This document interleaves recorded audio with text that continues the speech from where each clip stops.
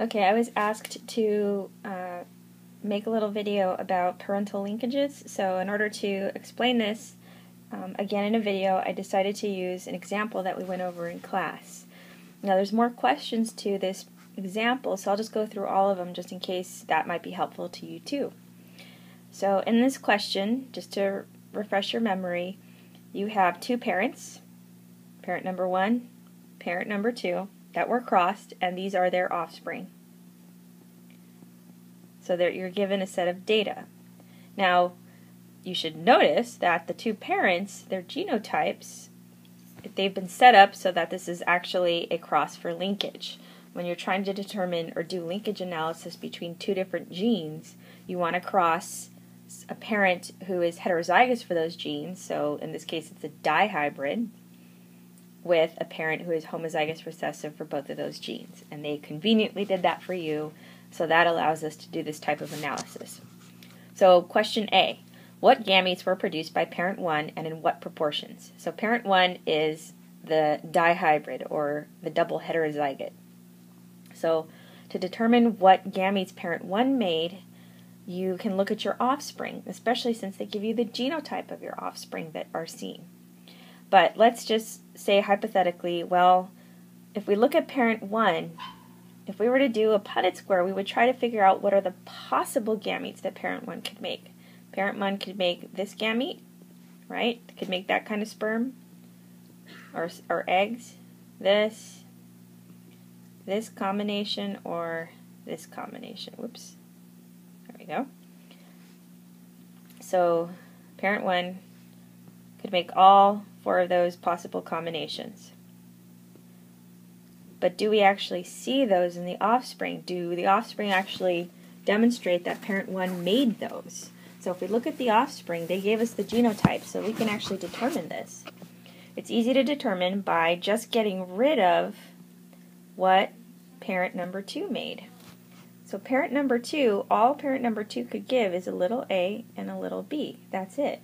So let's get rid of that in the genotypes. So that probably came from parent 2, and this came from parent 2. Parent 2, parent 2, parent 2, parent 2, parent 2. There you go.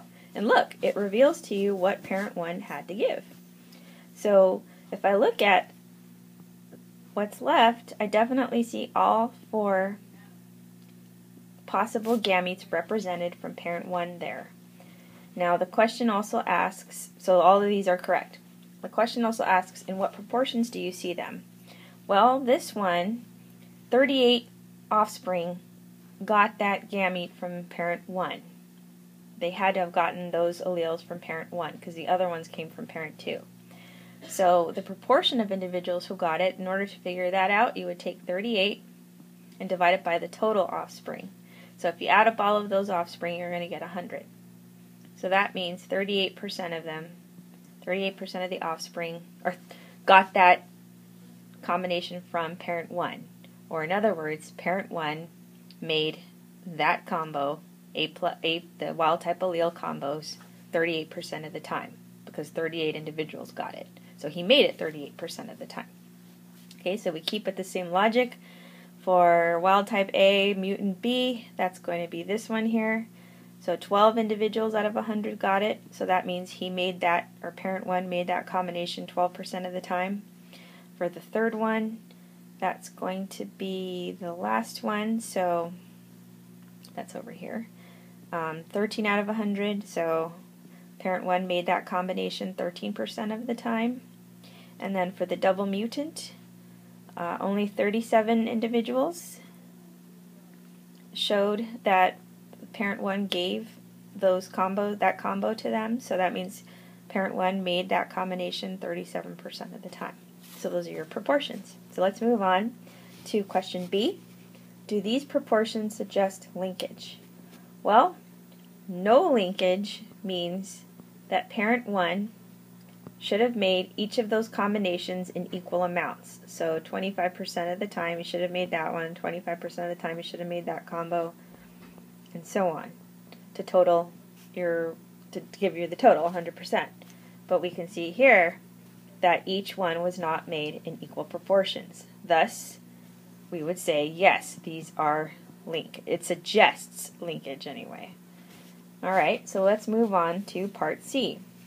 Demonstrate the arrangement of the genes on the chromosomes in parent 1 using the appropriate symbols. So in other words, we have to draw out what the parental linkages are for parent 1. To answer question part C, we need to look at the data again.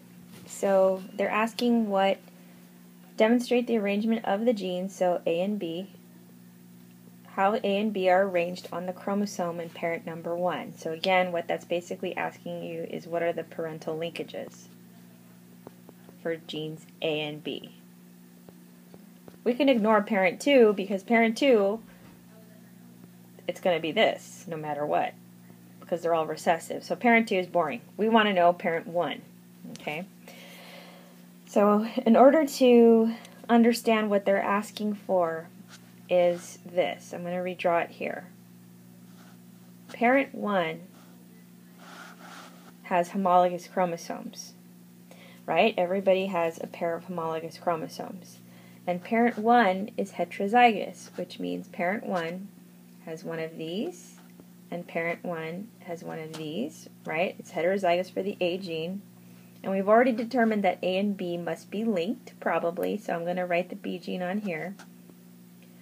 But the issue here, what's being questioned is A, the wild-type version of A, linked to the wild-type version of B? Or instead, is it linked to the mutant version of B in parent number 1? So is it that linkage? That's one option. Or is it this linkage? How were they originally in parent number 1? This is in what arrangement are they? And because we don't always like to draw the chromosomes out like that, this is what we usually do. We draw the lines to represent your homologous chromosomes, and we're saying, is it like this? That parent 1 is heterozygous, that those are his 2 homologous chromosomes? Or is the arrangement like this? So which one is it? Is it option A or option B? Well, we look at the data. So if we look at the data, there are unequal amounts of every combination that the parent 1 gave to his offspring. And if we look, these 2 were seen more often in the offspring, which means parent gave this combo and this combo more often to his offspring than he gave the other 2 combinations, which suggests that that is how the 2 genes are linked. The wild types are linked together on the same homologous chromosome in parent 1, and the homozygous recessives are linked together on the other homologous chromosome in parent number 1. It looks like this. Yes, either way, parent 1 would be heterozygous, but we want to know, the question is asking, how are they arranged on the chromosomes? So the data will tell us how they were arranged. He had the 2 wild types linked together and the 2 mutants linked together on the homologous chromosomes. So the data suggest that that's how they were linked. And so now if this is the case, if they were linked like that, then the other 2 combinations that you happen to see, so these guys right here, you might think, well, how were those possible?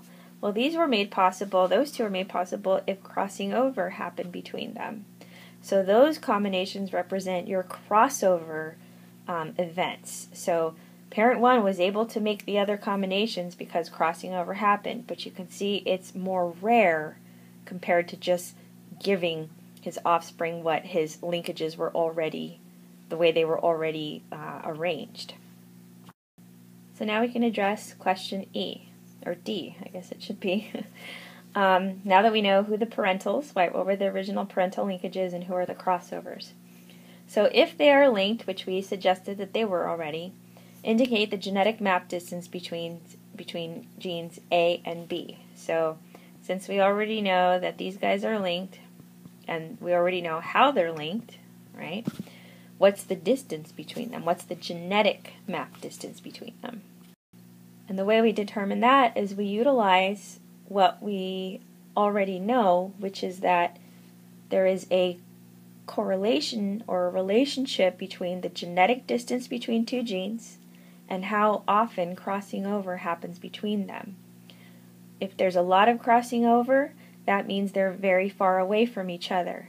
If there's not a lot of crossing over, the genes are closer together. So we use the frequency of crossovers to estimate the distance between them.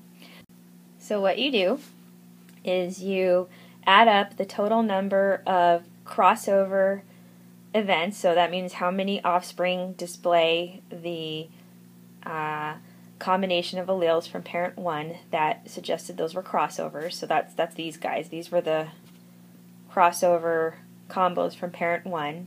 So there were a total of 25 out of 100 offspring that showed parent 1 had a crossover event.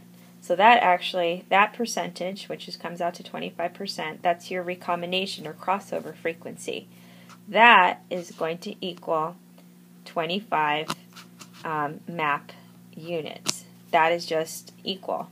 25% means 25 map units, or that's the measure of genetic distance. So we would say A and B are 25 map units away from each other. So 1% recombination frequency, which is what we calculated here, what's the recombination frequency, is equal to 1 map unit. Oops. 1 genetic map unit.